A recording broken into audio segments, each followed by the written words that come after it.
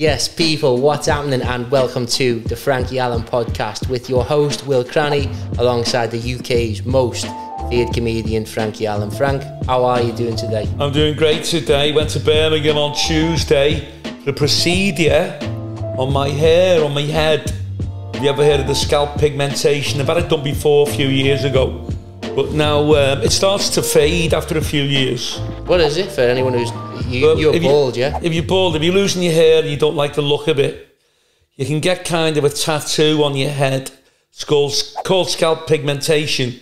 It's a very good procedure, very painful when it gets done, but it'll give you the appearance of having a full head of hair, but it's shaved. Yeah. And it's very good. I've had it for years, and I've liked it. You know, the only problem with it is if you sunbathe, and I love sunbathing, if you don't put factor 50 on your hair, it can fade quite quickly. Yeah. With the ultraviolet rays of the sun.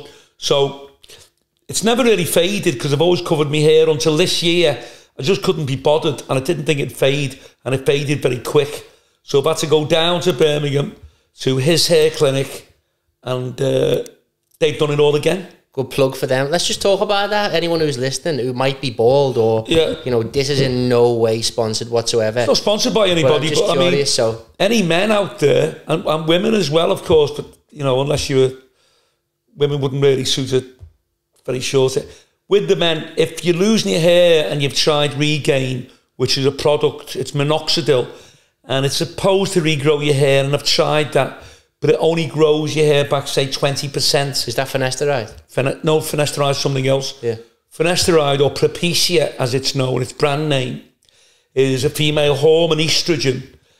When you lose your hair, why you're losing your hair is because you're so manly, really. You've got loads of testosterone.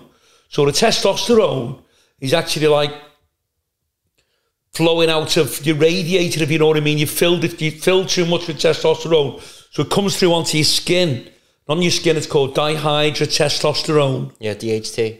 DHT, and it kills the hair follicle. That's why a lot of guys who are bald are like really big guys, strong people. Yeah, it's a different way though. Some people go bald because of bad circulation.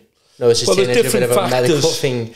But the reason that people go bald from the front, come back, mine's stopped, by the way. I was panicking about mine a few years ago. It's because of the DHT. It's all DHT. And it's because it's not all DHT. Well, I don't argue with it. I've studied this for 30 years. You always trying to, like, call me out. We'll do the research after this. I need medical doctors in the comments. What the fuck? I know what I'm talking about. I've had, like, loads of procedures. It's DHT. It's DHT on you. If you've got bad circulation, it can compound it, make it worse. But just if you have poor circulation, there's fellas of 80 and 90 in hospital who've got poor circulation with big heads of hair. No, there isn't. So they all lose their hair if you've got bad circulation. Poor circulation in people means that the blood circulation will be less likely to get to the follicle of the hair, and then it falls out. Anyway, well, that could be a factor, but the main thing is everyone generally accepted by the top scientists of the world, and you're not one of them. Neither are you. It's DHT. Neither are you. So anyway, I've researched it. Tell me about when did you start losing your hair, and how long have you not had Started losing my hair. I was about 20, 21, and I noticed I was living in this flat in Wavertree in Liverpool, and I'd been through a little bit of a bad time, had to leave home and things. So I was getting kind of like a bath and washing my hair and things. I had a mirror. I was just looking at the back of my head. I thought, fucking hell, I could see like a tiny spot, like a coin, right at the crown of my head. And I thought, that's weird. There's no hair on it. I thought, how strange is that? Yeah. So I kind of like... 21, yeah? 21.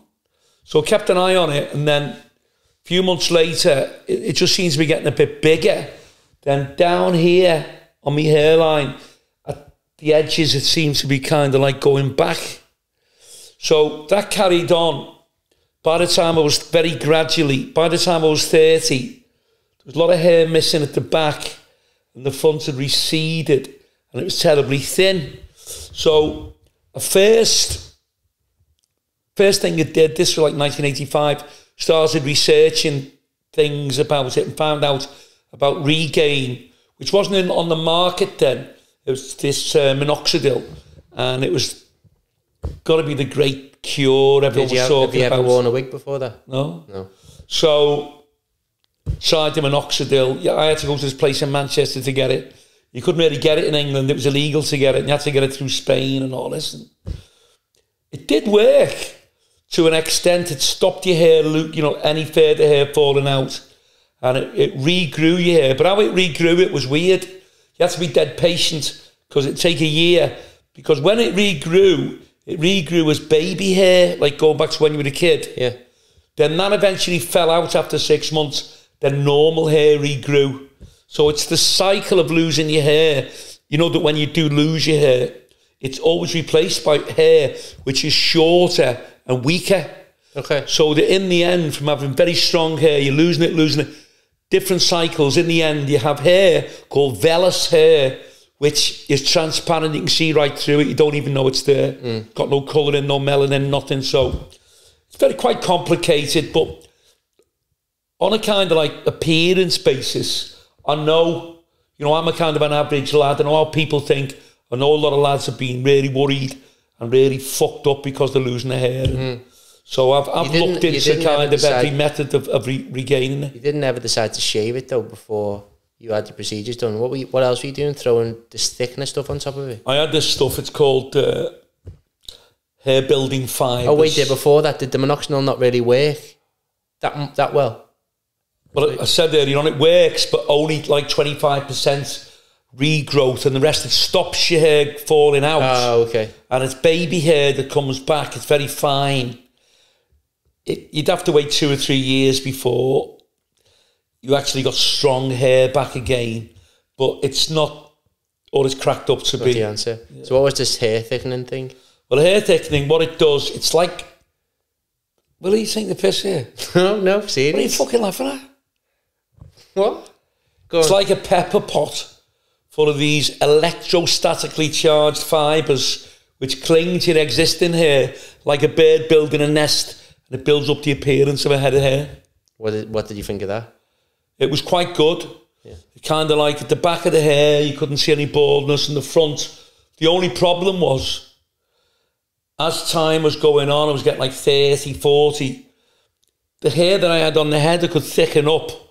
But you can't thicken hair if there's none there. So the forehead is kind of shrinking back all the time. So I was like, in the end, like Mr. Tefal. I was like Michael Barrymore with a fucking big head. Like that. Yeah. Fucking big head like a shovel. And all this like hair on the top of it. So I looked like Ernie from Sesame Street. Bert from Sesame Street. So the day came when you came to ours and said, I'm thinking of having this procedure done. I've already been to Manchester. I've looked into it. How did you find out? I came into your house and I went, hi, Ernie. No, go ahead. Because you said to me, that I was watching the telly one night. Yeah. Saw this programme about a fella who'd had operations on his head. And he had scars all over his head and he didn't know how to kind of like get round it. And he was in a place in Birmingham, the same place I was in on Tuesday. And the TV programme was showing him getting the procedure done. Saw him before and after. I thought it looked great. But they never said where it was or what the fucking firm was called. So I just didn't know. Like a documentary or something? So a documentary, I taped it and I kept watching it. And then in the kind of read it backwards in a door, the glass of a door, said his clinic, his hair clinic. So I checked it out on the internet, found out and rang them up. Did you go down before you spoke to me about it? Well, I know you're a super critic. Will gives me a terrible time over a lot of things. He always has done. So I knew if it passed his quality control test. I'm just very, very black and white, me.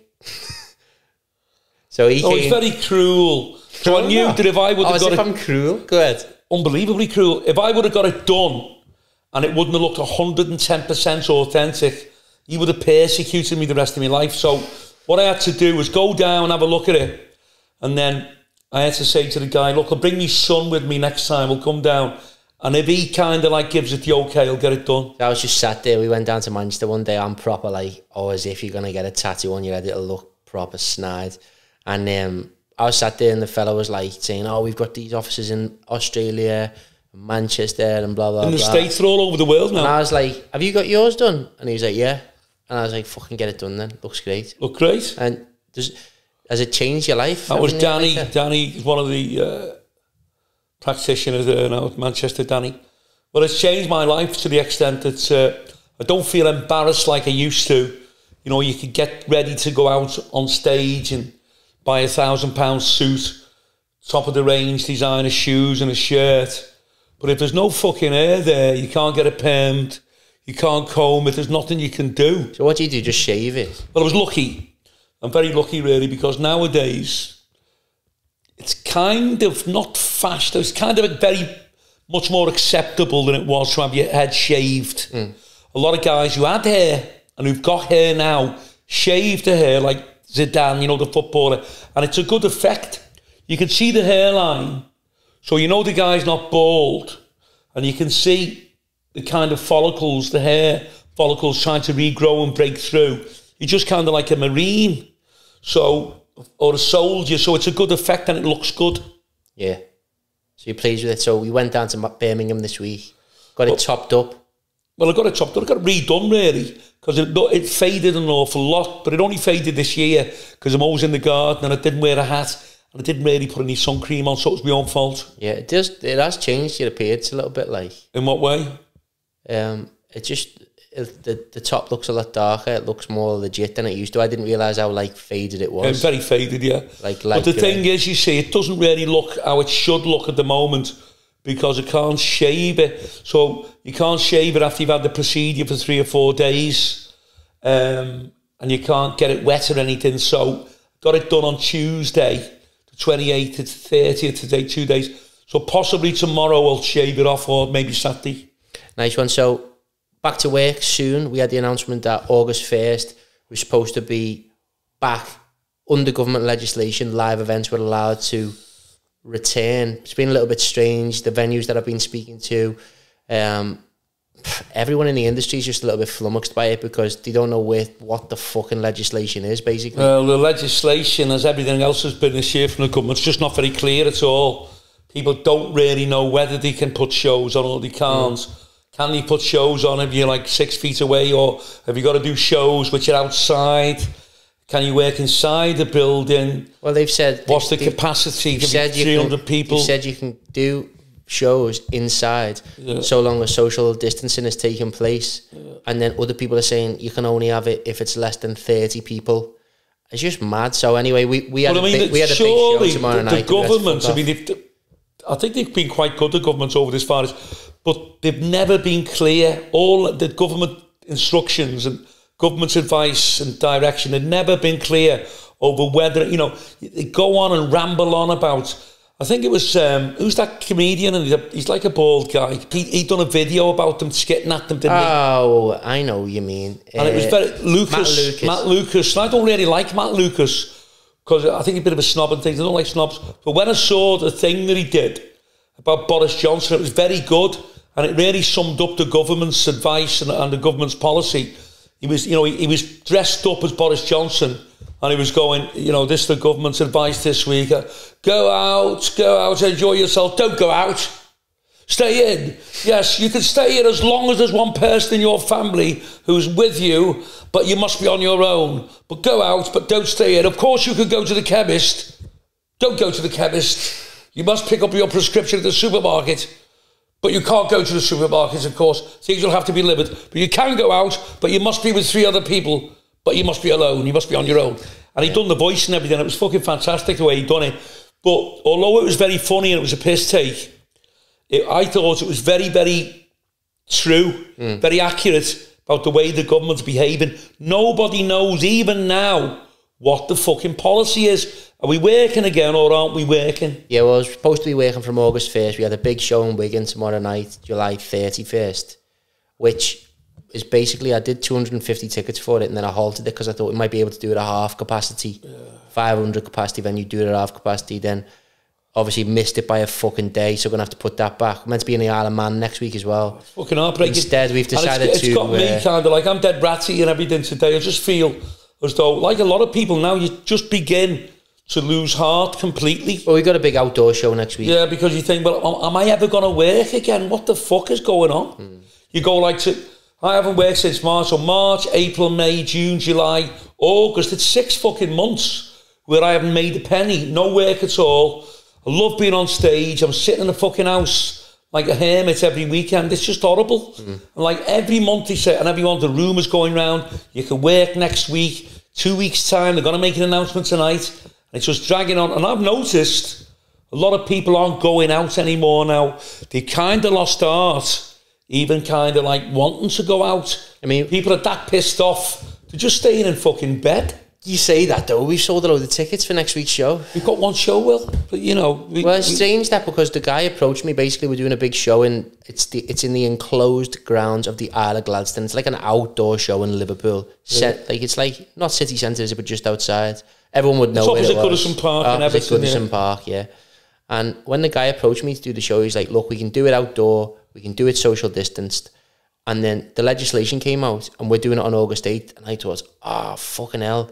We could have been doing an indoor show then, but no, we can't by the sounds of things. So I'm made up that we actually took it. Well, we took it because everyone was saying, as you said a couple of weeks ago, from August 1, August the 1st, we're up and running, back to normal. It's not like that at all. No one's clear about, you know, and even kind of like, you know, the closing down various cities. Leicester, I think it was it Bradford or Blackburn, that they closed down for a while. They brought the very first restrictions, quarantine, that we all went through in March, where you just couldn't go out. They've done that in certain towns where they've had outbreaks, like Leicester and Blackburn. So we're still at the mercy of the government, even if it goes back to normal. If you get a city that we're working in, gets a big outbreak, it'll just be closed down, it can't work. Yeah, I think the furlough thing's a bit of an issue as well, because especially in the entertainment industry, if you've got a big venue with a lot of staff and they've got a lot of staff on furlough and the furlough ends in October, you're not going to send half the staff back off furlough if you can only make half the money. And it's like just... Yeah, but well, no, the other thing is this, the government have conned people. A lot of people I've spoken to that decide to get these government grants, 10 grand, what is it, fucking throwback or some fucking thing, 20 grand, a grand furlough. Bounce fucking back. Nobody gets it. Because all they do, they say it's available, but, you know, they put a lot of loopholes in the application where if you put your tax return in a bit late, like I did, they fuck you off, they won't pay you. And loads of people I've spoken to, they wouldn't pay me because of this, they wouldn't pay me because of that. So the governments have been fucking, like, very mean, really. It's like anything else. You know, there's a kind of, like... They'll say you can, you know, you can get this and you get that, but they make it very, very difficult to qualify. Nice one. So just to lift the mood a little bit, we've got a topic for today. Before I say that, it's a depressing topic, by the way. Nah, he's saying I'm lift the mood. I think it's a good topic. I think people are going to enjoy it. So today we've already been on for like about 15 minutes, but we're going to introduce today's topic, and today's topic is, I think a lot of people will like it. I want to ask Frank about all of the times that he's died on stage, and let's just outline. I don't need this today. I really don't need it. Let's just outline first. In the comedy world, what does it mean to die on stage? Right, to die on stage. When you die on stage, you're introduced to an audience on stage. If you don't connect with the audience and nobody laughs, you're standing there telling your gags, doing your routines, doing impressions, whatever you do to try and make them laugh. If the whole room, like 500 people, are just sitting there looking at you, very quietly sometimes, you feel as though you're dying, literally. I mean, I've never died, obviously I'm alive. Yeah. But it's such a horrible feeling.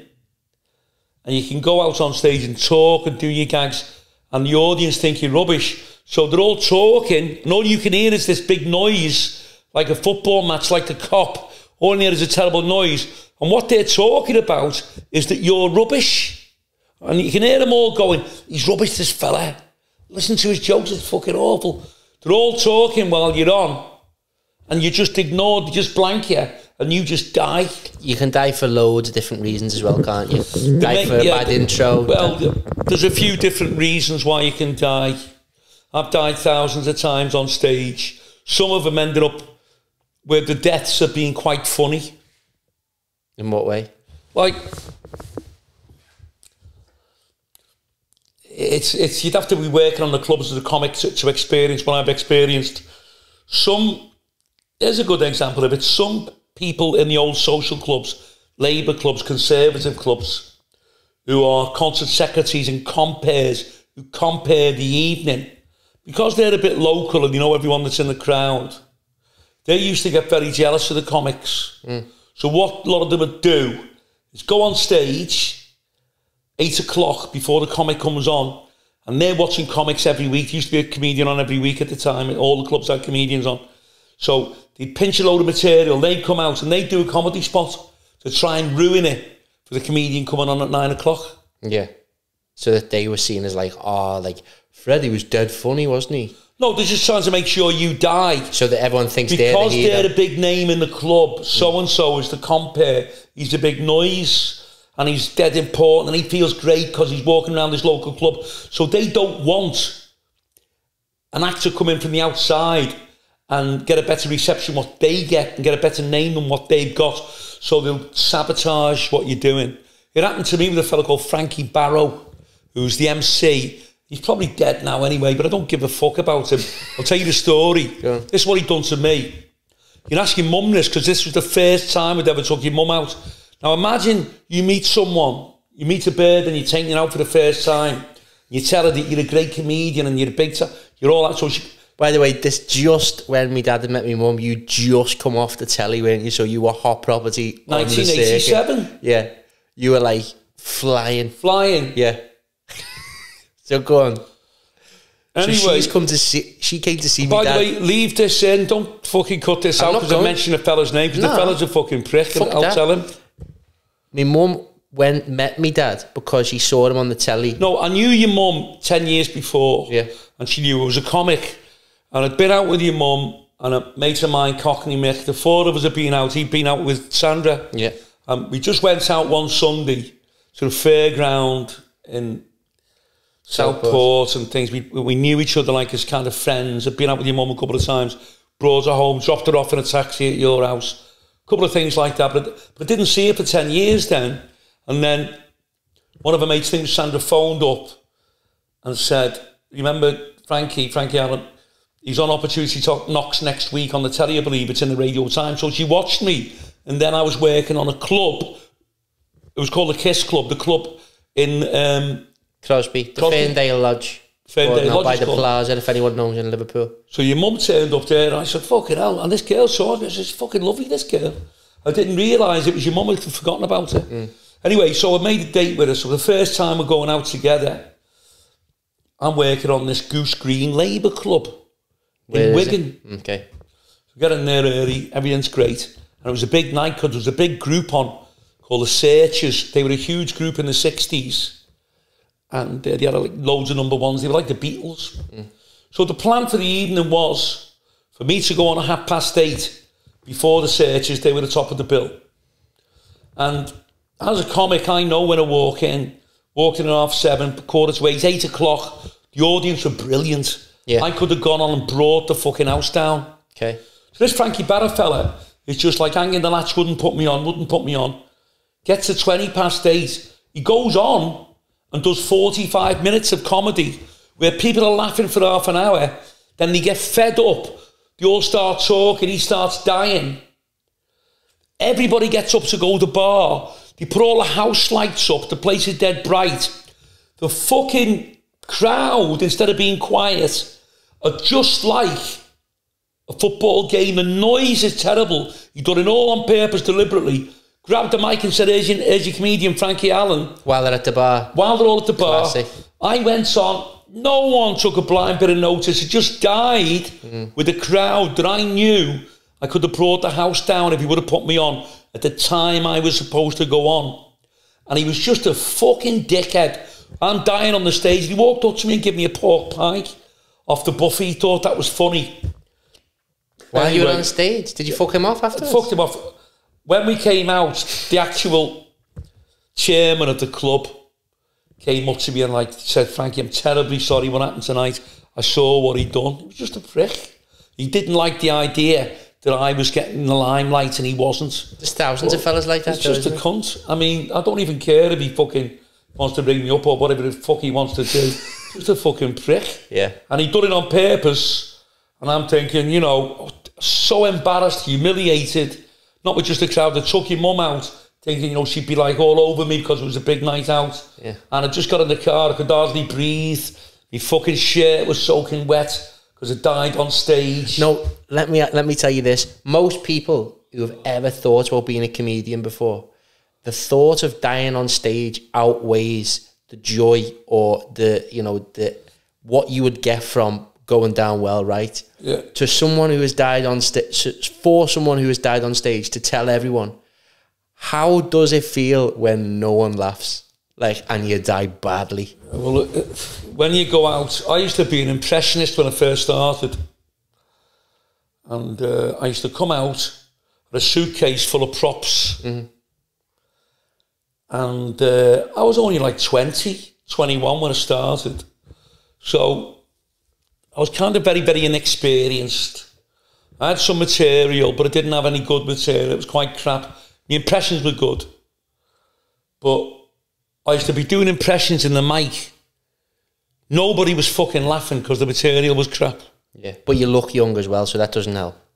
All the crowds in social clubs at the time, Labour clubs, Conservative, all 45, 50 plus. A lot of them were in the fucking 70s.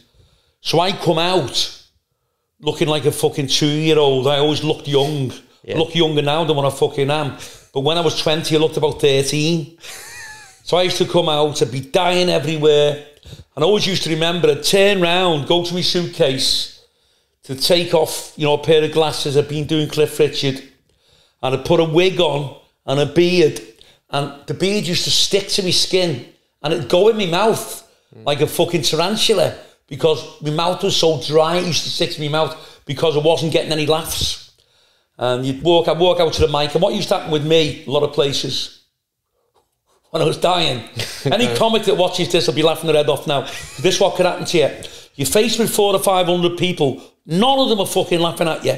You feel as though you're in front of a firing squad. You can see people making little remarks. He's fucking awful. Shaking their head. There's no one laughing. So you get very nervous. Your mouth dries up. All your saliva's gone. Your heart's beating like hell. In your mind, you're thinking, they're not going to pay me. They're not going to give me any money because they'd never pay you. Unless you brought the house down in these clubs. They're all fucking bastards. And then something would happen like your knees start like knocking and shaking, or your foot would start like involuntary movements. You'd start going like that. Yeah. And then if you're really bad, it happened to me a few times, they just come and close the curtain on you. As you're telling jokes, the curtain, they'd hit you on the side of the head. These were like big heavy curtains in clubs. Twat you on the side of the head, you'd have to walk off. Or the compere for the evening, I'd walk up to you and pull you by get off, pulling your pants, telling you to get off. It was fucking horrible. Then you were in the dressing room, sitting in the dressing room. And I used to get a rash on my chest when I died. And for the first few years, I was dying everywhere. Fucking big rash on my chest. Sitting there, like dying still. Sitting there with all these bingo balls and Christmas lights in this tiny, pokey dressing room. And I'm just sitting there like that, totally destroyed. And like, you'd have to get up, the shirt to be wringing wet. You'd have to wring your shirt out. Sometimes you were lucky. There was a door on the dressing room that led into the car park. So you could just fuck off. You could just run out the back. No one would see you. But after the comic was being on, they always had the bingo. So you had to finish doing your spot. You had to like get yourself dressed and walk through like the walk of shame where everyone in the club is doing the bingo, all the old women and men. But they just put their heads up and look at you. They don't say, you're fucking rubbish. Then you have to ask for your money. And most of the time... they're always being weird. Oh, they're all being weird, saying, you only done 20 minutes. You should have been on 80 quid, 60 quid. We're only giving you 30. And then I wouldn't want to tell the agent that he hadn't paid me in case they stopped me work. So they were still charging me commission, which they would owe the percentage of what I'd earned on like £80, but I only picked up £40. So you'd only make 20 quid on the fucking night in your petrol. Just a total nightmare. Yeah. Have you had any like really, really bad ones where it's like... Oh, I've had some terrible deaths, and a lot of them are down to the MC, like that Frankie Barrow fella in Wigan, who deliberately fucked me up. Some of them can ruin the night and ruin the comedian's performance by just being dickheads. For instance, I was on this place in Hull and speaking to the compere, the MC, and he went, and they're all dickheads, you know, in these clubs, these Labour clubs, Conservative clubs. They'll put you on, but they'll forget to put the lights on you. Oh, okay. So you're coming out in the dark. Over the years, I learned you had to go everywhere and tell them, put the lights on. Tell them everything. They're all retarded. Put the lights on. Switch the mic on when you bring me on. Tell everyone to sit down. Close the curtains if it was in the summer. You had to go through everything with them like children. The weird thing, like, obviously, we know so many people who MC shows, host shows, and I host all the shows that we do. Yeah. But I'm actually, because I'm quite experienced at it, very good at getting people quiet. Most people can't, you have to have a quiet audience really when you come on, can't you? That's like the... Well, no, I've worked noisy audiences for years, and you can get them quiet as you're going on. I've worked audiences when as you walk out, they're not laughing for the first 10 minutes. I've known an audience where I've been on stage dying for 25, 30 minutes, then something goes up, somebody walks in the club that they all know, I'll say something, and all of a sudden you're bringing the house down. What I'm saying is, for compare to get order before you go on, they need to have some kind of authority in the room, because it makes it easier when you pick up the mic, doesn't it? Well, yeah. Yeah. So a lot of these fellas, as you were saying, if they're just fucking like poor, especially if you're a young lad coming on stage, you know you're going to die by the intro sometimes, don't you? No, that's what I'm saying, because what they used to do, a favourite one was they say, you're a comedian, what time do you want to? 9 o'clock, okay. And I used to say to them, I'll let you know when I'm ready. So what they do, you're supposed to go on at 9 o'clock. 5 to 9 as you're getting changed. He was supposed to come in the dressing room and say to me, you're on now. It happened to me in Hull. They'll just walk out and say, there's the comedian Frankie Allen. So you can't come out because you're not fucking dressed. Of course. So when you go out again, they don't want to know, the crowd don't want to know. They're just all talking. Because you've already been introduced. You've already been introduced and you haven't come out. And that does something to the crowd psychologically. So when you eventually come out the second time, they're not interested. You just talk. When you're on, you just die.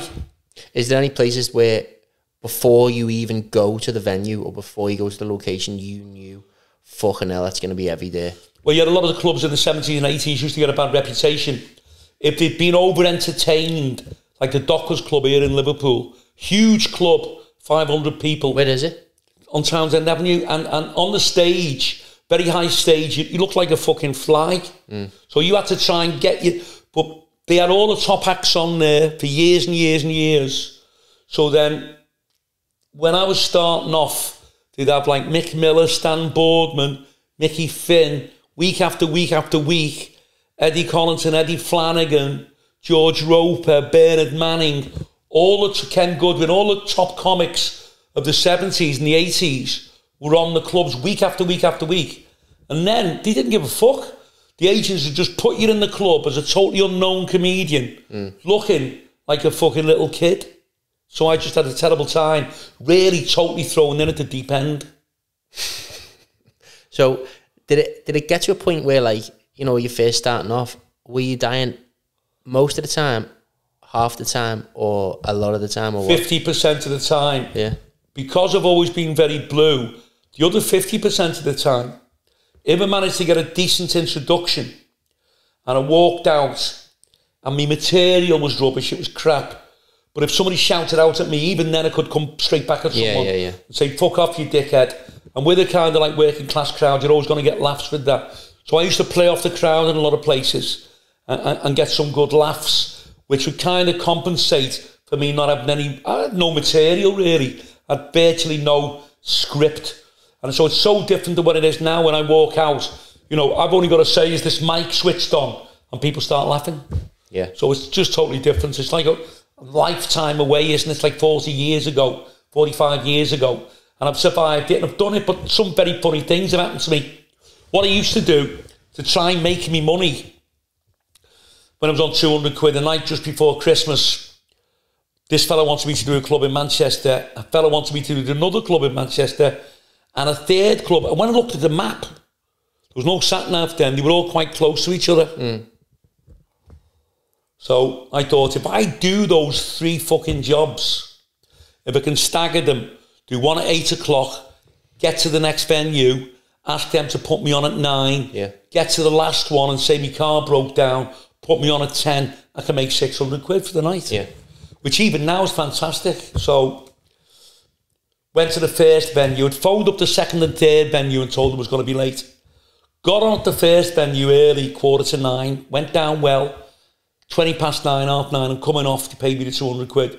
When I got to the second venue, the fella said, sorry, I've just put the group on. The group were on stage. And I said, I've got another gig to do. He went, they're not coming off till 10:30. So the group went off at 10:30. I went on at 11 o'clock, 10 past 11, till 11:30. So I got to the third club that I should have been on at 9 o'clock. Yeah. It was a private do for this fucking company. Got to the third show at 11:30 when I should have been on about 10. So as I walked in, the fella's moaning at me, where have you been? I looked at the crowd, they were all women really. Everyone was fucking dancing on the floor. Yeah, there's no way. There's no way that I was going to get one laugh. But I needed the money for Crimbo, for Christmas. Yeah. So I thought, well, I've got 400, I might get the 200 here. So... Worth taking your chance? Sorry? Is it worth taking your chance? Is that what you think? Yeah, so the DJ, any comic or any singer, anyone in the group, you only would have had to look at the room, and they were very late, we say, in the business. Very, very late crowd. The noise was horrendous. People were smoking at the time. Fucking smoke everywhere. Everyone was dancing. All these fucking old women. They weren't my kind of crowd. It was in a snobby area. I knew I wasn't going to get one fucking laugh. But I needed the cash. Yeah. So I went, okay. So this dickhead who's introducing me from this company, I looked in his top pocket, he had a brown envelope, which is the money. Yeah. And he said, go on now, it's 11:30, and take us right up to 1 o'clock.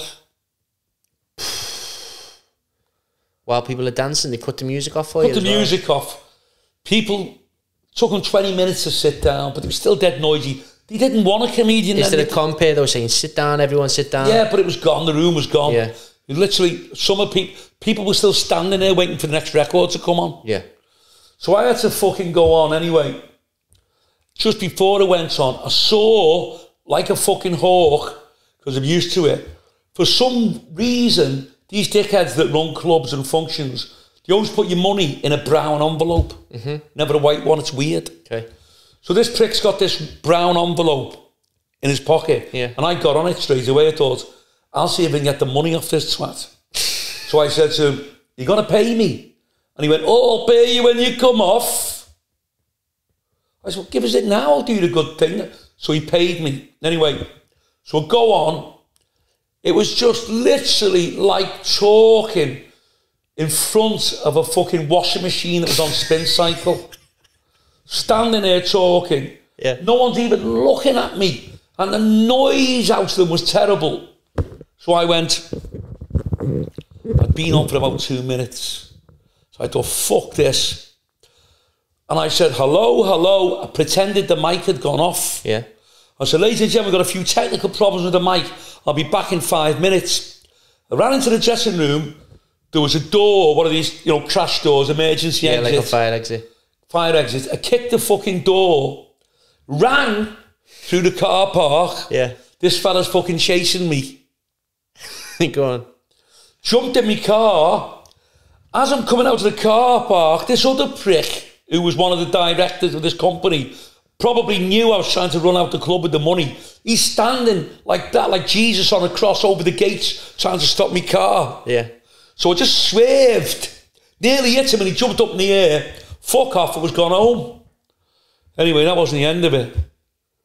About 9:15 the next morning, the agent that had given me the job rang me up. And he said, what's happened last night, Frankie? What's happened last night? They're ringing up. They say they're going to sue you. They say they're going to sue you. They're going to get the police. They said you tried to run over them in the car park. So I just said, no, I didn't. He said, how long were you on for? It was about 45 minutes. Fucking good lie of me. Yeah. I said, well, why did he pay me in the first place? Yeah. Oh, I don't know. I said, he fucking paid me when it came off. He seemed quite happy. Then that was the end of it. I knew I'd cut it close to the bone, but I'd made the 600 fucking pound. Then another bad one I had. I'm working in Preston. This is only about 10 years ago, 12 years ago. Get into this club, and it was a Labour club. And it was absolutely fucking heaving. A big charity show for this guy who died, but they were paying. Mm. And the guy said, you're on at 10 o'clock after. There was a local young kid on, about 16, who was a Michael Bublé tribute act. Okay. So this little kid goes on, 9 o'clock. He had all his fucking family in there with him, all up on the balcony, hundreds of people. He had hundreds of supporters. He was a local lad. Just, even for him, it was dead noisy. But when he went, when he went on, he brought the house down. He went down great, because he was local, he had a good voice. But then I had to go on after him. Yeah. So, I think we were going away on holiday then. So I needed the fucking money. Yeah. And as I've said before, a lot of these clubs, if you didn't go down very well, they would not pay you. Yeah. They'd give you half your money or give you nothing. So anyway, I went on about 10 past 10. All of a sudden, hundreds of people started coming out of the bar into the cabaret room. The noise was terrible, and as they're coming in, it reminded me of like the Grand National, thousands of horses, thousands of people making the noise coming in. Yeah. So I'm on the stage, trying different gags, nothing was working. The noisy, the sweat's dripping off me so much, it's splashing onto the fucking floorboards of the stage. And I thought, I need this fucking money. So I'm telling different gags, talking to people in the crowd, what's your name? Anyone celebrating anything? Anyone in from Blackpool? Any Preston fans in? So I'm getting a few little titters. And nearly, literally, my heart nearly come up into my mouth. Killed myself trying to get them quiet. Got them a little bit quiet in the end. Getting a few laughs. Got them to the level where I thought, I think they're going to give me money. Because I've worked hard with the crowd. I've got a few of them laughing. And I've interacted with them. Anyway, finished. As I'm walking off, going downstairs into the dressing room, this little pokey dressing room, I felt weird. I didn't know whether I was having a fucking heart attack or something. Yeah. And I just went, I just had to sit down. And like, my breathing all went fucking funny. Mm. And my hand, like, just went like that, like a claw. I thought, what the fuck's this? Am I having a stroke or a heart attack? Yeah. So this prick that's running the club, he comes in. And he goes, oh, you worked hard. And all they're interested in is how long you've done. Yeah. So he goes, looks at his watch and he goes, oh, well, you've done a little bit short, but you've done 45 minutes, that'll do. So he fucking paid me. Yeah. But I've never, ever worked so hard in my life on a crowd to try and get the crowd. Yeah, yeah. Worked and literally nearly killed myself. Any other comic would have just walked off. He just wouldn't have gone on. I stayed on. If there's any comedians that are around now, though, nobody has to do 45 minutes now, really. Yeah, but a lot of places they want you to do 2 45 minutes. That's what I was curious about. Why the fuck did they want you to do 2 45 minutes? It's just the way it was at the time. Spots? So anyway, so I come off stage. I'm like putting water on my face in this fucking dressing room. I come off and it must have done something to me, affected me, because I didn't really know where it was. Yeah. Felt weird. So I remember getting in my car and driving the car, and all of a sudden, I saw all these lights everywhere. It was all lit up. All I could see was lights, stronger than the lights in here. Mm. And I thought, have I died? Is this, I'm on my way to heaven? Have I died? Or have I been abducted by a UFO? Am I in a spaceship? All I could see was these lights. I didn't know where it was. And when I looked in the mirror, I could see myself. My eyes were like that. And my mouth just made a funny noise on its own. It went like that. And I had to put my hands on my face to stop my mouth making this fucking mad noise. So anyway, I got out the car and I'm looking round. And I was in the garage. Yeah. With all the lights. I didn't know where it was. And I'm walking round. And the fella in the garage, this Indian lad, he ran out to me and he went, "Are you all right, my friend? Are you okay?" And I went, oh. I was going like that. I was going, oh, give me some drinks. And he got me a Coke. And then, well, what it must have been, I must have worked that hard on the stage that night.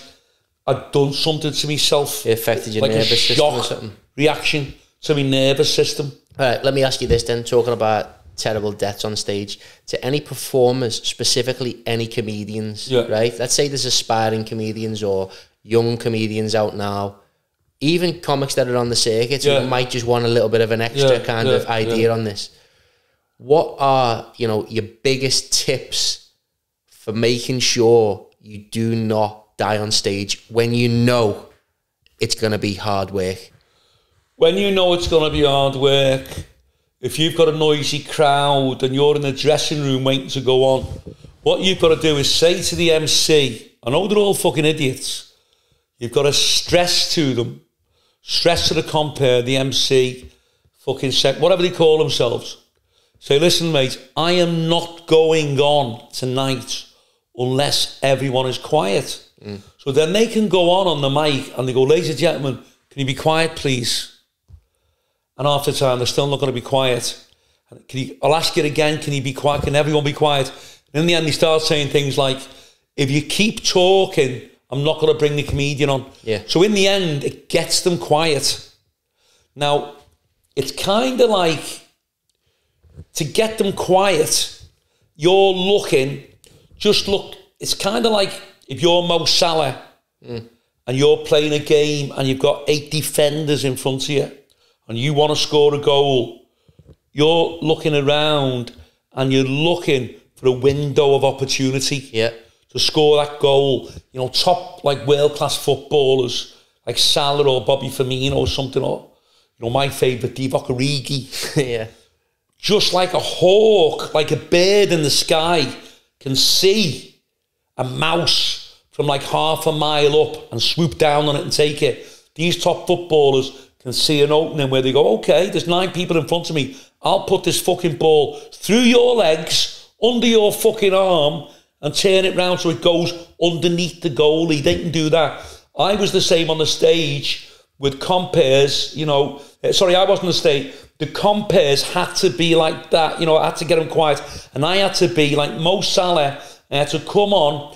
And when he got them quiet for 2 minutes, that was my window of opportunity to come on and keep them quiet. Yeah. And then start. Place your authority on the crowd. If someone starts talking, straight away say, hey, mate, do us a favour. People are trying to listen. Be quiet. Yeah. Then you're away then. But if you get introduced when they're noisy, it's far more difficult to get them quiet. You can do it. Now, the strange thing is, Mickey Finn, who was a good mate of mine, died. He was a great comic. Another comedian, I won't name him, approached him. And he said, Mickey, I went to see you and Frankie Allen and Eddie Archer, a good comic, Hal Nolan. We're doing this comedians night. He said, I noticed as each one of you came out onto the stage and picked the mic up, people went quiet. How do you get them quiet? Now, that's another strange thing about the business. Nobody knows why. One person can walk out on a stage and not be able to get the audience quiet. Somebody else, like I can walk out on any crowd now, not because I'm kind of famous, people know me, but even before that, I could walk out to any crowd, do very noisy, pick the mic up, and as I'm talking, it'd go very quiet. Because I think, because you've worked at clubs that many years and you look older, you are old or older than you were, you kind of bring to the audience, they're looking at you and you look lived in, you look experienced, the way that you're talking, they can see straight away that you've been around and they'll give you that bit of respect. Whereas they were very, you know, I noticed a lot of young acts. I noticed with Jack Ryan, who does a lot of support work for us. He's a great comedian, but he's only like 25, 27. And with some crowds, not with others, but with a lot of crowds, he can get them a little bit noisy because They just, they don't respect you because it's like an ageist thing because you're young. But as you get older, people do respect you a lot more. Oh, command and authority. Okay, so commanding the authority. It's gauging the time as well to go on. So is it a specific time that's better to go on, or is there certain things that you can judge in the crowd and go, whoa, this is getting out of hand, this is going to be too late? With a crowd of people, you can get on too early. Say, for instance, if everybody arrives in a club at 7 o'clock, hanging the coats up, they used to hang the fucking coats up in this club, they had these brollies and things, and these bastards used to wear these pack-a-mac things in the 80s. Anyone remember them? It was like a bit of cellophane over the fucking head and tied underneath under the chin. So they'd be in the club at 7:30. The highlights of the club, not me, not the comedian or the singer or the group, they're all there for the bingo, trying to win fucking 10 quid. So you were just like a fucking, sideline. You just, no importance. And with you being unknown, it was very, very difficult. So, yeah, you'd go on early in a lot of these places.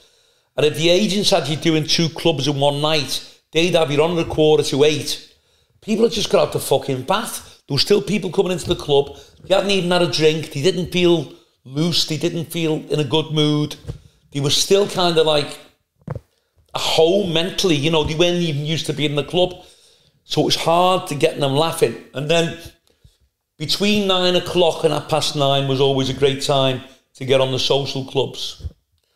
10 o'clock in a pub is a good time because people have been there and they kind of chill, get relaxed in a pub after 10 o'clock.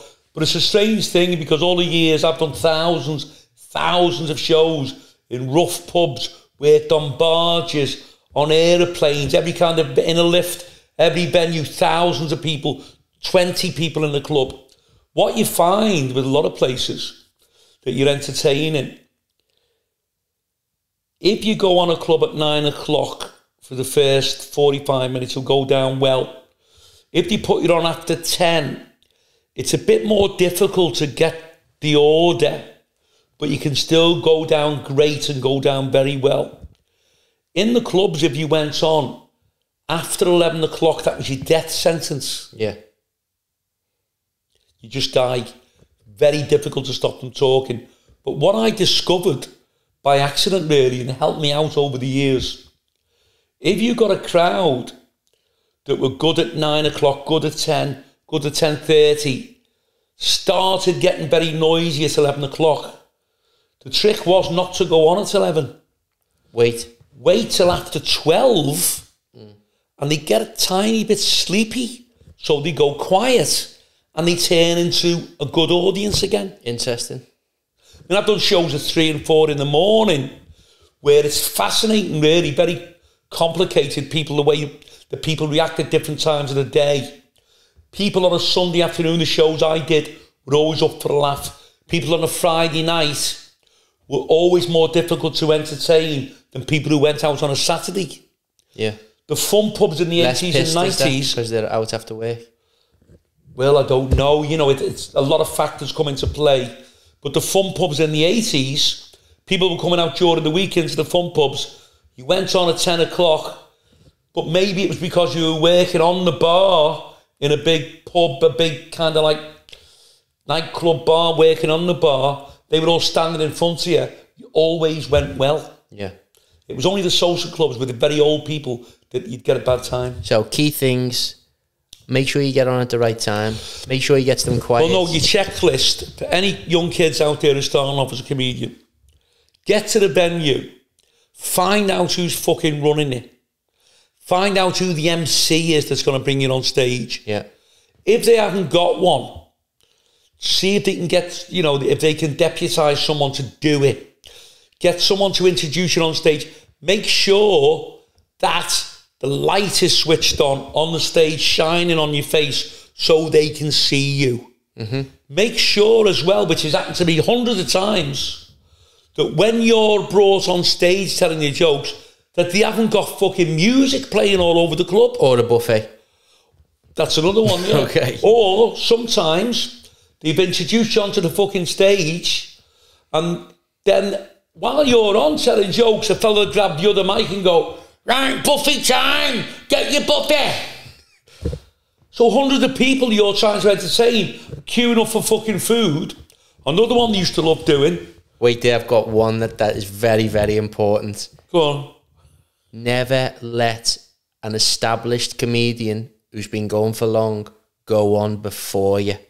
If you're coming on as a novice, yeah, you can't afford to go on after anyone who's established. Kilvo, yeah, our support comedian James Kilvington, he went to this private show, second ever gig. There was a very, very established, well-known comedian who I won't name on this podcast, but he said to him, "What do you want to do?" And Kilvo was dead naive, and the lad said to him, "Tell you what, I'll go on first, you go on after me." He said he did 45 minutes, and he said then everyone just went to bar, and he was fucked. Just destroyed physically and mentally. So you've got to make sure, that's your checklist, that they don't introduce the buffet, because these people that run the clubs are just fucking idiots. Half of them are like bus drivers in the daytime, or bin men, whatever they are. So they'd get you on, and sometimes they'd introduce the fucking buffet. Another thing is, as you're on, they send packs of these fucking birds round. Oh, selling raffles. Bingo tickets. Yeah. Selling raffle tickets. Yeah, heavy. Then other times, a fella used to come into the club when you were on, selling cockles and fucking mussels. Yeah, but that's years ago. It wouldn't happen now, but when it was still, I had to put up with it for 20 years. Tell everyone the story about that if they haven't seen it before. No, I don't want to tell that story again, Will. No, it's too long. I'll do it another time. All right. But that's what you're up against. You've got these idiots, or maybe sometimes they've had a singer on before they introduce you onto the stage. Yeah. So they leave the echo on, which is the reverb, which makes you feel as though you're singing in a cave. So if they give you the mic that the singer's just been using, and the reverb hasn't been turned off, and these fucking idiots had never turned it off, you've got to make sure it's off. You go on stage, and as you go on, you go, so you just die. No one can hear you. Yeah. Because the reverb's on. So all these things are like set against you. It's very, very difficult. You've got to make sure. I've been to loads of places where as you're on, you can hear fucking mute dancing. I was on the stage one night in Manchester, I'm telling jokes, I could hear, you can dance, you can dance. So I have to say to the fella, where's the music coming from? And he goes, oh, it's coming from jukebox. Well, fucking turn it off. Yeah. They're just fucking idiots. So then you have to switch it off. Sometimes you can go on stage. TVs off. Get the TVs off in the room and get flashing lights off. Another thing is what you've just said. During the 80s and 90s, you do a lot of these places, fun pubs where they had like, you know, a fucking like a drag act on. And what the drag acts used to do, they'd be going on spinning the discs all dressed up, and a woman and all in these pubs. And they'd have all like coloured lights, flashing lights, and this fucking smoke used to come out. If I went to one place, this is a good example of how bad it used to be. Yeah. This place in Scunthorpe called Henry Africa's. Henry Africa's all over Britain. Fucking big, huge fun pubs. And there's a big walkway, like walking a plank. The crowd are miles away. So as I walk down this fucking plank with the mic to entertain, he goes, here he is, Frankie Allen. Presses these fucking buttons. Dry ice it is, actually. Smoke comes from everywhere. No one can see you. Yeah. Then you put all these fast flashing lights on. And a lot of these dickhead fucking DJs, and you've been with me when it's happened, you're telling jokes, and because they're not the centre of attention, because nobody's looking at them anymore, they start talking while you're on the mic. Where was that place you went to in Wales? Oh, listen to this. This was this fucking dickhead that was on in Wales, in Pwllheli. Pwllheli, yeah. Pwllheli Golf Club. And a mate of ours, young Dave, who's a cracking lad, and we take him with him to Wales because he lived in Wales for years. He worked at Butlins. He had a great job there in entertainment. It was a good show, to be fair. And he's fluent in Welsh, Dave, so he can, if there's areas that don't really speak English, he can translate. So we're in this fucking club in Wales. Yeah. So there's this dickhead there, looked like a throwback from 1980s. He had this fucking hair, big hair like Scooby-Doo, about 60. Yeah. With this ridiculous Hawaiian shirt on from 1972. Yeah. Now, I know the bit behind the times in some places in Wales, but I thought, what the fuck? So, I go on stage, I'm telling jokes, and he's in the corner with his fucking headphones on. So, I go, yeah, this fella, and as I finish the fucking joke, he goes, huggy, huggy, huggy. Presses this fucking button, and this music comes on. Well, my blood was fucking boiling. Yeah. Done this other gag. I told the gag, it comes to the end and he goes, on the mic, I could hear it everywhere. He goes, huggy, huggy, huggy. Oi, oi, oi. I went, you fucking stupid cunt. Put the mic in the stand, I walked over to him and I said, what the fucking hell are you doing? Yeah. Just looked at me. I said, hey, mate, fuck off. Now, switch your music on and fuck off.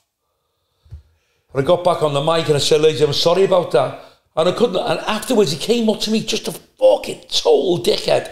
And he went, I'm sorry. I thought I was helping you, Frankie. I love to my oggy, oggy, oggy. I said, oggy, fucking oggy, mate. I'm working on my own. I'm a comedian. I don't need you. The fuck are you? Yeah. I don't need you. Okay, so at the end of that, I've thought of another piece of advice. So we're giving people some good insights here. One thing is you cannot let somebody be visible on stage at the same time as you. How often does that happen? And tell people what I mean by that. I've got a mate. I'll tell this story. You might watch this podcast, Peter. He's a good lad and everything. But in a lot of ways, he's a fucking idiot. And when I first started working in the clubs, I hadn't seen him for years. He was coming round with me. He's like a fucking duck. He was like following me around the clubs. Where are you going now? He comes to clubs now sometimes, doesn't he? Yeah. And he's going, where are you going now? Where are you going now? I'm just turning everywhere to turn around. He's standing behind me. Yeah. So one night I'm walking in the dressing room and I couldn't get in the dressing room because he's behind me, and as I'm trying to close the door, he's standing right there, follow me everywhere, as though he was attached to me. Yeah. Anyway, get to this club in Leicester. Peter's with me. Now, he wears a fucking big hat, like a cowboy hat. Like one of them. Like one of those. Yeah. It's called a... what are they called? A fedora or something? Fedora. Fedora. Yeah. He wears this fucking fedora, and he's like gangster suits from the 80s and a big tie. So this is no exaggeration now. Get down to this hotel in Leicester. Peter's with me.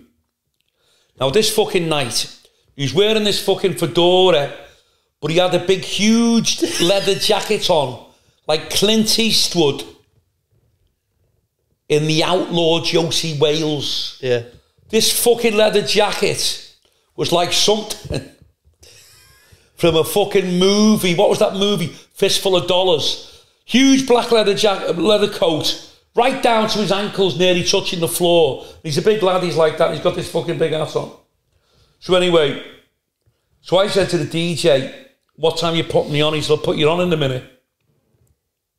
So all these lads were lorry drivers from all over the UK. There was about 200 of them sitting there. So there was no stage area, so I had to go on the floor. Yeah. So as I go on the floor, I'm telling jokes. I just saw something out of the corner of my eye. So I turn round. It's Peter. He's not standing at the bar. He used to stand at the bar sometimes, but everyone could see him. He's not standing by the stage. He's standing about 6 inches away from me. He's standing next to me on the stage. Yeah. So everyone's looking. Just like you are with me now, but a lot closer. Yeah. I'm telling jokes, and he's standing there. With a big fucking hat on. So I had to say, 1 minute, ladies and gentlemen, just 1 minute. I said, Peter, what the fuck are you doing? Yeah. Fuck off. Get off the fucking stage. So we had to walk away. And then it's harder then to get the crowd. Yeah. But they've seen you shouting at someone. But it's when the crowd are looking, you know, I can see it even when I'm hosting or whatever, we always say in the rider or when we got to venues, you cannot be have anybody visible, whether that be a DJ or a sound technician or whatever. Why would you want to be on? Why do people want to be on stage with you?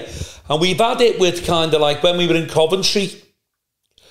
We were on with Anthony Joshua, and we got introduced. I got introduced on. I'm not sure who introduced me, but as I'm on, there's these two bouncers. They were like big fellas, about 20 stone, 6'2", standing next to me.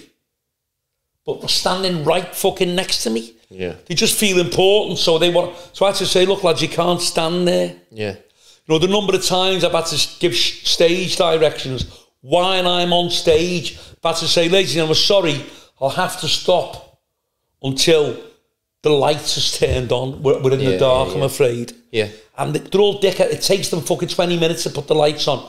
Or I've had to say, ladies and gentlemen, I can't carry on until they switch the music off. Yeah. You just can't believe the obstacles that are in your path towards having a good night. The few things that I would recommend are what you've said. Lights, make sure there's no raffles or buffet going to go on during your performance. I'd always say underestimate the amount of time you're going to do, because that's can be a problem with people, can't it? You know, if people say, sometimes to get a job, you'll go, oh, I'll do half an hour for you, and you've only got 15 minutes. That's right. Then there's no way.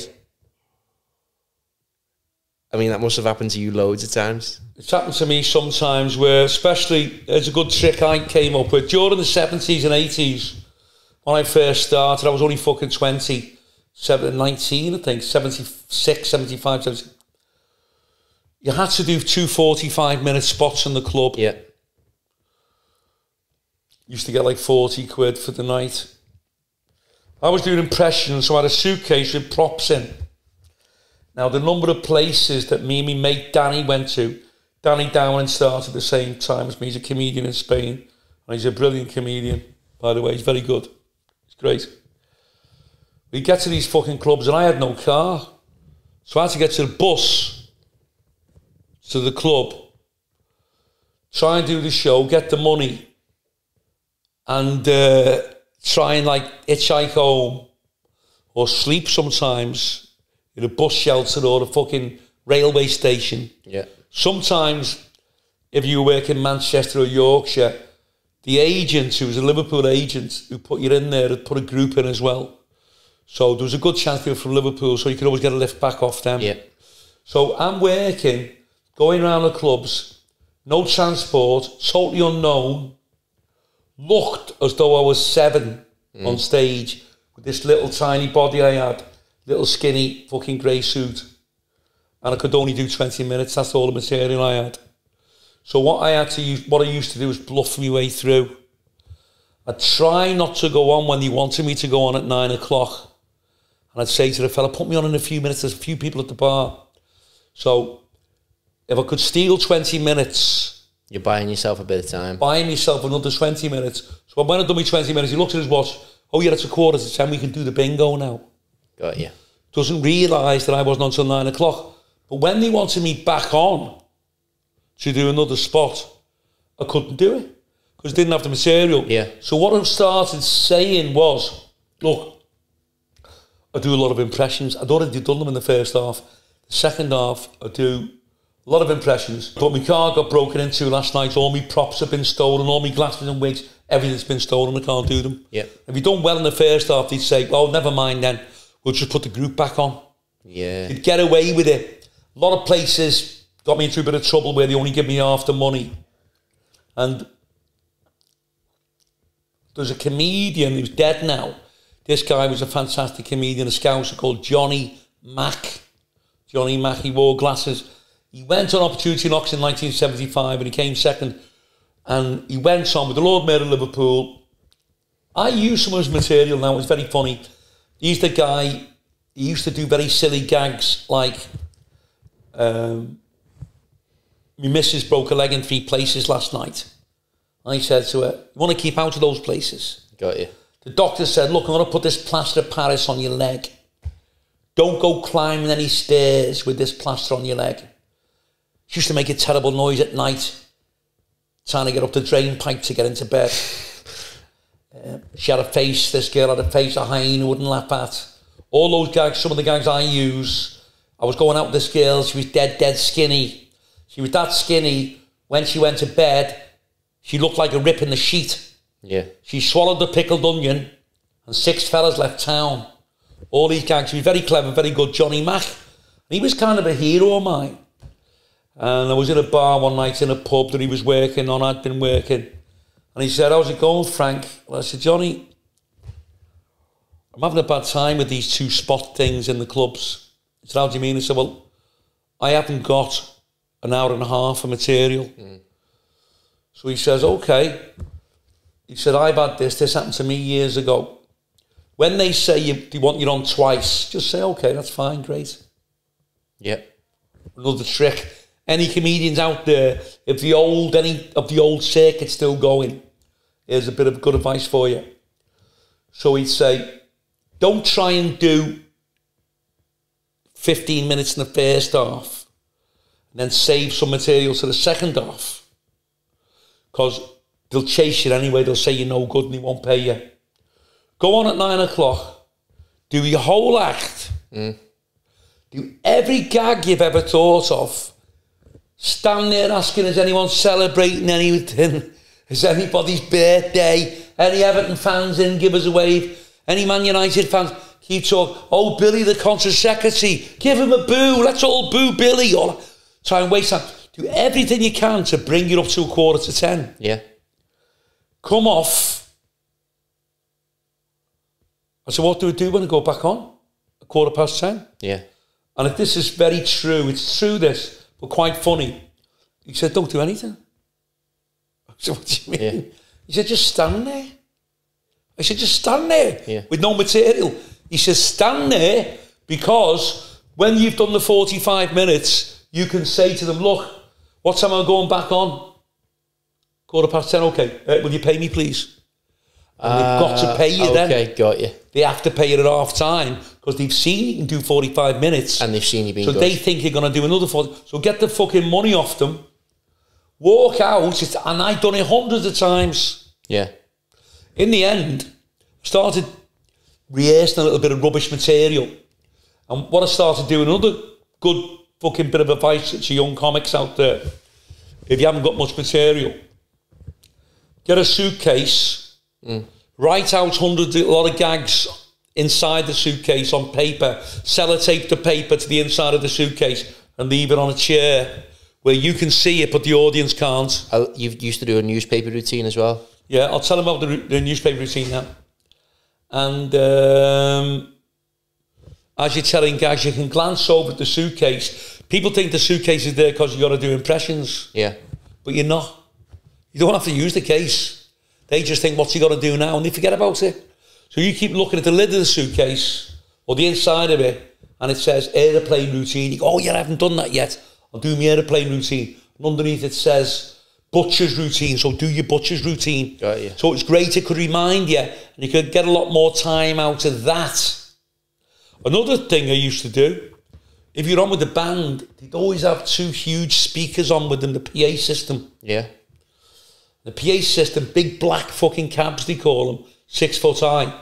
All you do, loads of gags, write them on a piece of paper, sellotape them to the back of the fucking speaker. Yeah. You're in the middle of the stage, you walk around a little bit, every now and then, glance over, it's only a couple of feet, at the back of the speaker and see your gags. Yeah. And that'll remind you.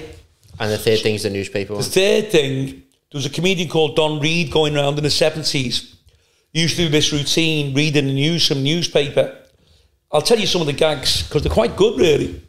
You go, ladies and gentlemen, Scottish fella's in court today accused of having sex with a cat.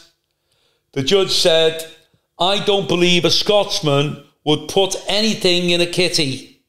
Then he'd go, thieves have broken into a police station this morning, stolen all the toilets and fittings. The police have nothing to go on. Thieves have broken into Edge Lane Fruit Market and stolen 1/2 ton of fresh lettuce at the same time as a tobacconist was burgled. £10,000 worth of tobacco has been stolen. The police say, be on the lookout for a rabbit with a bad cough. Got it. Just it was like silly gags, or they'd say, police have discovered a huge hole on the M62. They are looking into it. Got you. All these gags. But what you could do, people thought that the gags were in your head. Yeah. But you could have them in the paper, sellotape to the inside of the paper, the gags. Yeah. But on the other page, have written out the next routine that you're going to do. And it'll say Chinese routine. I'm going to do the Chinese routine. Oh, yeah, I'm going to do the gag about... And as you're getting your laughs with the gags that you're reading, the next page is telling you about your next routine. Ugly routine, so ugly. When she was a kid, you had to feed her with a catapult. Then little arrows taking you down to another little box on your white sheet of paper, stuck to the paper on the inside pages, about, oh yeah, my holiday routine. So you could get away with it that way. And very often, if you got stuck, every comedian will tell you, you can be on stage. It happens to me now. You're in full flow, doing all your gags. Suddenly, you can get a mental block. And you don't know what the fuck to say. Yeah. But you could do okay with that now because you just buy for time and say... You play for time. Who are you, mate? What's your name? I'd say, interaction. You know, any Everton fans in, then suddenly... Come back to you. It'll come back to you. But in the early days, even when I was a kid, if you got a mental block, you didn't have any, you didn't know what to do. So you had to walk off. So let's look at the keys. Key things are, make sure there's no raffle or buffet. Make sure the mic's okay and it's decent. I'd say bring your own mic. Make sure you're not in the dark. Make sure you're not in the dark. Make sure there's lights on. Make sure there's no effects on the microphone. There's no reverb. Yeah, bring your own, or make sure you know what you're doing with the mixer. Try and make sure as well in a lot of these clubs, you know, this has happened to me. Some of the places when they're doing the bingo, they open up a partition in the middle of the club. Big wooden partition, all these doors hinged together. Yeah. Crosby Comrades have got one. Yeah. They pull this partition apart when they're doing the bingo, so the people that are in the lounge... in the other room can see. In the other room can see what's going on. Yeah. But most of the time they don't close it. Yeah.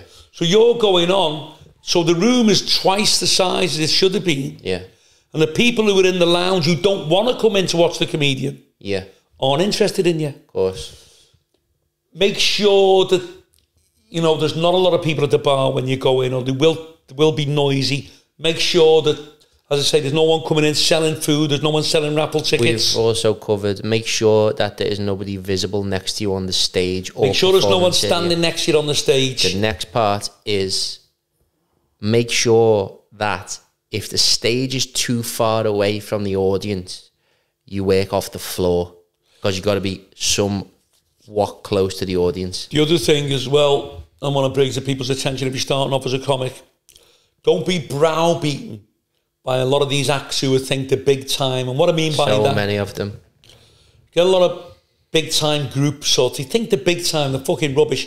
They're kind of jealous of the comedian, because the comedian comes along, gets on the mic, does an hour or whatever, or 40 minutes he can do now, gets a few £100, gets paid more than they do, and they're on stage all night. They have to carry these speakers and guitars and drums. Yeah. And a big kind of lighting rig, sound rig, and they're kind of jealous. So what you used to get, what I've experienced over the years, a lot of groups will go on stage, and when they're only supposed to do half an hour, they'll try and kill it for the comedian. Yeah. They'll stay on for an hour and a half. So by the time they put the comedian on, the comedian has a bad time. Yeah. They've been on too long, they've milked the audience. So, and this goes, you know, when you're working with other comics, some of them, if they're going down well, they won't come off. Yeah. So that's another thing you've got to watch. Prima donnas, people who think they're big time, if they're going well. I've done loads of places where, as I've got older and I've got more known and kind of like semi-famous I used to be, people had a bit of respect for me. I've been able to go into places and I've seen some prick on stage, a comedian, a young kid or something, that's going down well, and because he's going well, he's doing too long, he's going to kill it for me when I go on. I've just said to the secretary, get him off right now or I'm gone. Yeah. You've got to just be, you've got to really be that firm. Firm with them. And they've gone, come off. And even then you get some of these bastards who won't come off. And they're going, what? Give me 5 minutes off. And then I've gone, switch him off. Yeah. Final thing before we wrap this up. But if you are asked to do 2 separate spots on the same night, do not let somebody do a fucking disco or a karaoke or anything in between. But it's going to ruin the crowd. That's happened to us in Doncaster. Yeah. That's happened to us in fucking Huddersfield, Birmingham. Before we had our tech rider in place and stuff like that, because people will just go, oh, and next minute there's fucking lights everywhere and all that, and now you're supposed to go on and get attention after that. You know, there really is. People think you just walk into a club, you get on stage. I mean, fucking hell, the trouble that goes on. A lot of these clubs, there's a good little story, I'll finish on this one. A lot of these social clubs are very jealous of each other. They hate each other. Yeah. They're trying to get the best acts for their club. They may be a British Legion club. The club down the road, they may have a better group than they've got on the night. So they build up this rivalry where they hate each other. Yeah. So what they hate... I went to this club, it was only about 10 years ago, I went to this club in Liverpool, and there was another club that wanted me to do a spot, which was in the same fucking street. Yeah. So, they were 100 yards away from each other. Yeah. One was like a town hall thing, one was this fucking club. When I got to this club, I knew the fella was going to start being weird with me, because they hear, people say to him, oh no, Frankie's on there. They don't want you working for anyone else. They think they've got sole exclusivity on you for the night. Yeah. They think they've hired you for the fucking night, but they haven't. So I get to this club. So I'm on the club down the road. I'm on the club down the road about 10 o'clock. I said, I know in this club, it's like this fucking... Can I say the club or not say it really? Say it, yeah, I'm not asked. This club is like in Liverpool in Garston called the Victoria Memorial Club. Like this Orange Lodge fucking thing, the Hall Club. So anyway, the fella came up to me and he went, I knew he was doing it deliberately. I said, look, and normally, you know, the comedian always goes on at 9 o'clock, so put me on at 9, so I'll be finished by 9:45, I'll be gone 9:45, straight to the other club, and I've made good money. He went, oh no, he says, I'm putting the group on at 9 o'clock. I said, you're putting a fucking group on at 9 o'clock? Why are you doing that, mate? Yeah. Oh no, I want the group on at 9 o'clock. I knew it was because of the other club. Yeah. He'd heard it was on. So I said, fucking hell, what time the group doing? He said, well, they're doing about 45 minutes.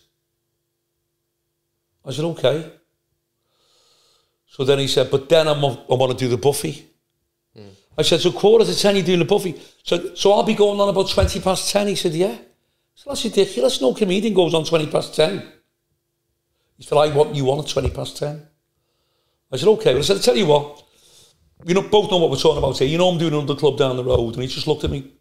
I said, so take it easy with the buffy. Let them have a good walk around. I'll get on here about 11:15. That's right. And he went, no, I'm not doing that. I want you on. He was trying to nail me boots to the floor. Yeah. He must have been lying awake all night, tossing and turning. How can I fuck Frankie Allen up? It's all the control thing, Control thing. Weird. I'll get him on at 10:20. Then it'll be too late to go on at the other club and too early to come back to mine or whatever the fuck it was. So I said, okay, mate. I said, listen, mate, you're just being funny with me. So then he said, there's another trick that to do. He said, there's a phone call for you. I said, a fucking phone call for me? Walked into this big long room that they do all the Masonic things, a big chair like Alice in Wonderland. And the phone was on the end of the table, like fucking Dr. Strangelove, the movie. Yeah. And all these fellas, these dickheads, these old men all standing there like that. I said, what's this? There's a phone call for you. And I picked the phone call up and it was the agent. Yeah. They phone the agent and say, phone back, we'll get it. And so the agent starts shouting at me, why aren't you going on when you're told to go on? I said, look, mate, I'll go on at 9 o'clock, I'll go on 9:30, or I'll go on 10:30. I'm not going on at 10:15. He's trying to ruin me night. I'm doing another club down the road. So he started shouting at me. I said, hey, mate, do me a favour, fuck off. So I walked up to this prick who'd been funny with me. I said, listen, mate, so you want me on at 10:20? He said, yeah. I said, okay. I said, I'll tell you what. I've got a great idea. This is going to work. He said, what is it? I said, what do you do? And he said, well, I work in this car place. I said, great. I said, you go on at 10:20. Yeah. And you go on until 11:15. You tell them all jokes. You can do it, mate. You do it. What did he say? what are you talking about? How can I go on? I said, fuck off. And he walked out. Yeah. Went to the other club. I wasn't asked then. The agent's ringing up, they're going to sue you. I said, tell him to sue me. So where he made the mistake is, I know the law, consider, you know, over-performing art, performance. Yeah. Art. So my contract was with the agent, not with the club. Your contract's not with the club, no. And my contract, as you know, much more than me, because you studied at university for years, he would have had to sue me and then the club sue him. But I wasn't even in breach of contract because I didn't have a contract. And the verbal contract was performance of 45 minutes. Time, TBA. Always usually is TBA, TBC. And all it was, we didn't reach a mutual agreement about the time. But I'd offered the time in, so I knew I was in the clear. Perfect. So look, they couldn't accommodate me.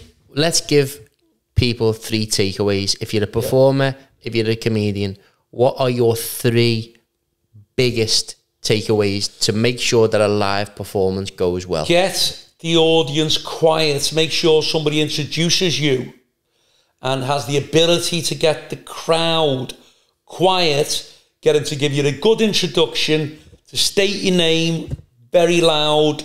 You've just come trying to give you a bit of a lift. He's just come back from a tour of, there's a lot of people that will give little cards to the MC or whatever. Yeah, people give cards, read this out. Yeah. Some of it's humorous. I think that's decent. I think that's good.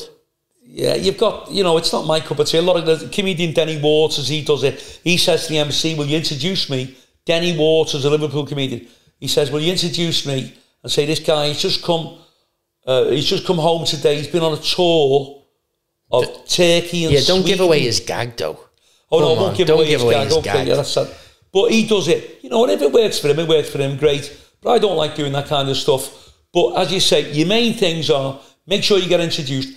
Make sure that the stage lights aren't flashing about and that they're shining on you. Make sure the DJ, who normally are all dickheads, doesn't have music on when you are on the stage. Make sure he doesn't have the room full of smoke. Make sure he doesn't have all these fucking lights going like this when you're on. And most importantly, make sure that your microphone is in the system and it's not on echo and people can hear you and understand you. Make sure you look smart, a nice suit on or whatever you want to wear, but make sure you look clean, and that's giving you some command of the crowd. You're not supposed to be. A lot of these alternative comedians run on in a pair of jeans and a t-shirt. So what you're doing, you're making yourself just one of the audience. It's fine if you look smart, though. That's what I've just said. Yeah. Look smart. You can be casual, but I would rather wear a suit because people are coming to see you as someone who's got a special talent. Yeah, horses for courses, though. I'd say that's my opinion. Suit, to look a little bit better, a bit more well-dressed than the average person. Okay, so going to wrap this up. Want to say big thanks to everyone for listening. I hope you've enjoyed it. Really, really appreciate all the support we've been getting on the podcast. It's been massive last few weeks. This is episode 5 now. Is it episode 6? Really. I don't know. It's around that time. But big thanks for everyone for listening. If you've enjoyed it, please do give us a rating on Spotify or on Apple Podcasts, and give us a thumb up on the video. Make sure you comment below.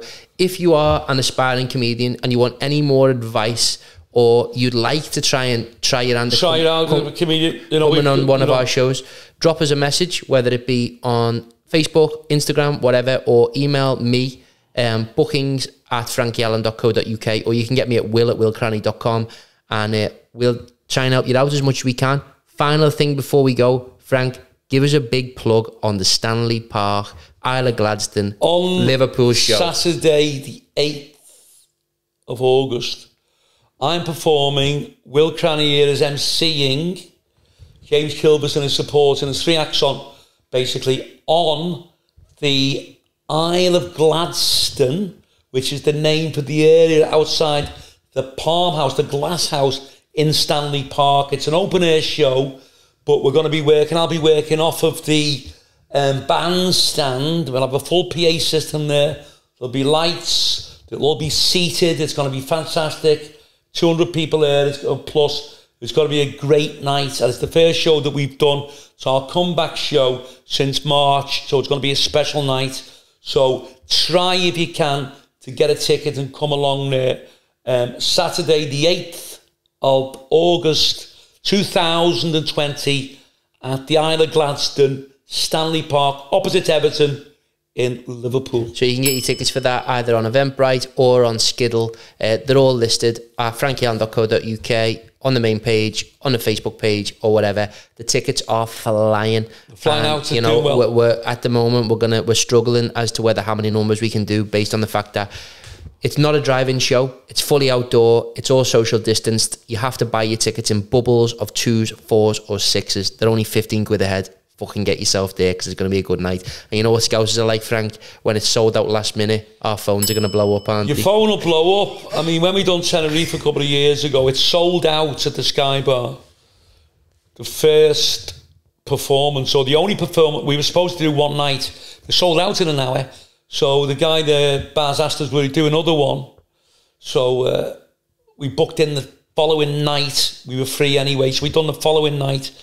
And that was sold out. It took a couple more hours to sell that one out. Then he had to build extra seating. He got some joiners and carpenters because the demand was so... But he said to me, what I've got, he said, I'm getting calls here, he said, and slightly threatening as well. He said, all Scousers, hey mate, because Scousers, as you know, do everything at the last minute. You won't think of buying a ticket. They'll just think of turning up on the night. Yeah. And then when you say you can't get in, they can't understand it. They start saying things like, yeah, fellas, a mate of Frankie's. What do you mean I can't get in, mate? He's from fucking Kensington. I used to live by his house. Yeah. You mean I can't? All right, mate. Hang on a minute, mate. I'm fucking coming to see you. That's what they're like. They get a little bit frustrated. They can't keep the cool. So any Scousers, get your tickets early. Then you won't have to kick off and threaten to shoot the fella who's selling the tickets. Nice one. So tickets available at Eventbrite, at Skiddle, all online. Big thank you to everyone who's listened, everyone who's watching. And as this little piano music's playing now, Frank, you love this music, don't you? This music he plays us on with this and out. It's like something from the 60s when you used to go to pictures when you were a kid. It's just fucking silly. Nice one. Big thanks to everyone for tuning in. Thanks. Get yourself subscribed if you haven't already, and we'll see you later. See you later. Thanks. Bye. Nice one.